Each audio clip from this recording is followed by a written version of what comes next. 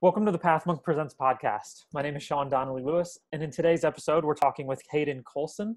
He's the marketing manager at Omnichain. Hayden, welcome to the show. Hey, thanks for having me, Sean. Pleasure to be here. So, give us the view from 30,000 feet. What do you guys do?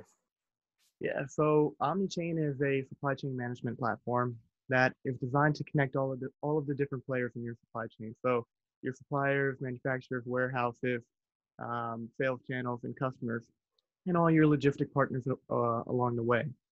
So by connecting all of these players, we're able to drive visibility across your entire supply chain and automate a lot of the manual processes that operators would have trying to stitch all of that data together to themselves and all of the communication. So we're able to drive, by putting all the data in one place, we're able to drive predictive and prescriptive analytics using artificial intelligence and machine learning algorithms.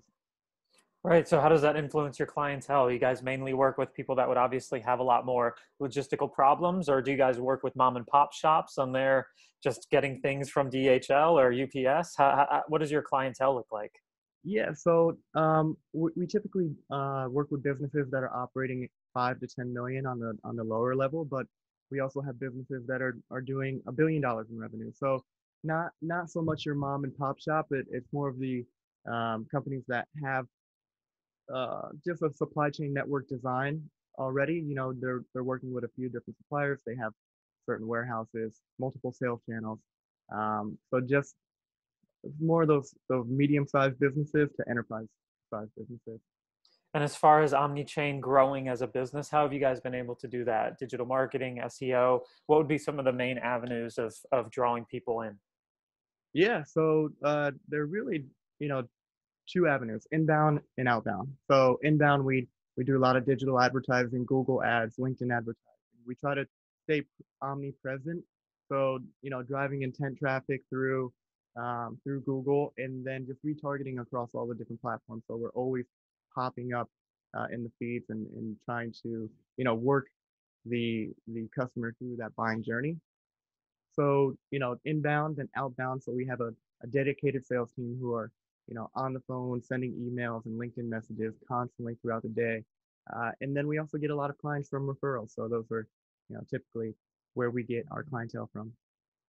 Right. Good name drop there, being able to use the company name in conversation from a sales standpoint. You're killing it. But say we're omnipresent, we're omni-channeled, right? Yeah. So what does the website play? What role does the website play in your overall business? Yeah, so the website is probably the most important part.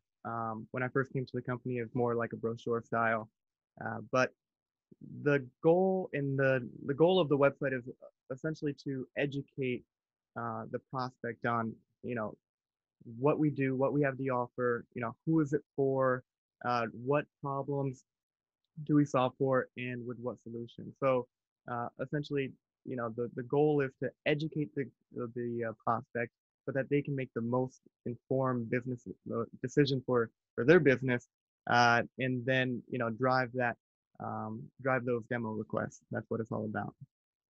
Yeah. So you talked about the website transitioning from when you started with the company to where it is now. What would you Mhm. say are some of the strengths of the website in your eyes since you've seen that transition from where it was to where it is? Yeah, so definitely the biggest impact that we've seen is being able to pop up organically through our content. So before we had blog posts, but for some reason we were doing it through HubSpot and they weren't showing up organically in search. And now because we've been able to create our own CMS, or we've been able to rank organically for a lot of our blog posts, drive traffic, and then in turn get people who are interested in the product. Very cool. And so being a marketing guy, it's always a good question for marketing people because there's so much room for improvement, right? You're always thinking about the things that could change with the website. Where would you say that you're thinking about changing, or you think, okay, if we could improve this on our website, then I would be really happy. What would be an area that you could improve in? Yeah, so the first stage of the website didn't have a lot of content.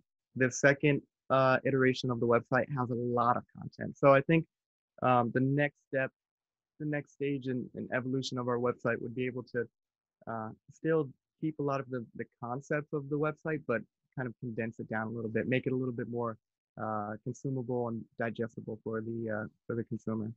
Yeah, do you have any ideas what that would look like practically? I mean, you don't have to give away your cards right now, but how would you do that practically? Yeah, so practically it's essentially just, speaking to, instead of segmenting based on all of the different industries, we pretty much solve for the same problems across the board. So really just condensing all of the industry pages into, one generalized solution page. Yeah. So just kind of circling back around to what you guys do at Omnichain, what would be the main competitive advantage to that, right? You guys, obviously there are logistic companies and companies that help you do that. Just go ahead and you could sell us again on it. What would be the main competitive advantage? Yeah, so the main competitive advantage is really, getting the visibility into your supply chain, into the data when you demand it, so that you're able to make decisions faster. So you're able to increase the agility of your supply chain. So you're, instead of being reactive to certain situations, you're able to be proactive. So really taking away from, um, the sense of urgency and more, and gives you the ability to focus on more of the vision and less of the, manual tasks. So you can take the robot out of the human. Gotcha. Yeah, we've started kind of 30,000 feet, what you guys do. Now just like talk a little bit structurally. How is sales and marketing structured at the moment? Yeah, so we have a pretty streamlined process where we, we take, uh, as a marketing qualified lead, you have to be requesting a demo. So I noticed with other type of companies that they'll do lead scoring. So, based on the activity that they've had with your content or engagement with your website, whatever it may be, you kind of increase the score over time. But then you pass over these leads over to sales, but they don't really have that intent to buy, or they have no desire or need for your product in the first place. So really, my entire goal in the marketing team is to drive that demand for the demo, and then, when people have that need and desire for the platform, to learn more about the platform, pass that over to the sales team. So it's a simple qualification process using the BANT model. Great. Now I just want to switch gears a little bit and talk about you as a leader. What kind of content do you consume to continue to grow and educate yourself as a professional and as a person? Yeah, so I I prioritize my education and learning on a daily basis. So I'm up at 5:30 every morning, 6 o'clock. I'm reading different magazines, different articles, whether it's related to supply chain and what's happening in the industry, or in marketing. What are the new tactics? There's a lot of um, there's new information, there's new technologies emerging every single day, and it's really, it's my duty to learn as much as I can from, people who are achieving the result that I desire. Okay, great. Yeah, getting up at 5 in the morning. I think it's all good until you have kids, and then and then Yeah, you, then that doesn't happen anymore. You get up every hour seemingly.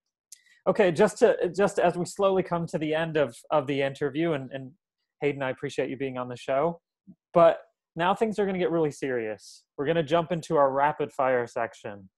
How you feeling about that? Do you need to hydrate before we jump into it?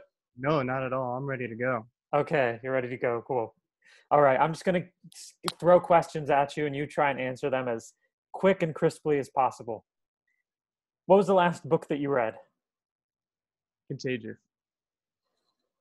What's one single thing that your company's focused on at the moment?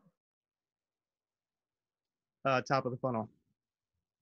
If there were no boundaries in technology, what would be the one thing you'd want to have fixed for your company today? Hmm. Uh,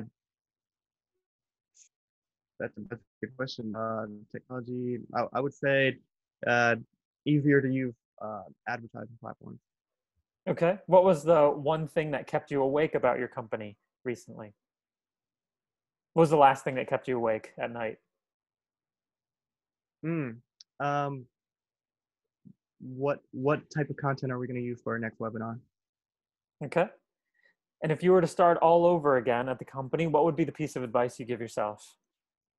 I would definitely tell myself to focus on one area of opportunity at a time, finish that, and then move on to the next instead of, trying to chip away piece by piece at all of these different facets. Very cool.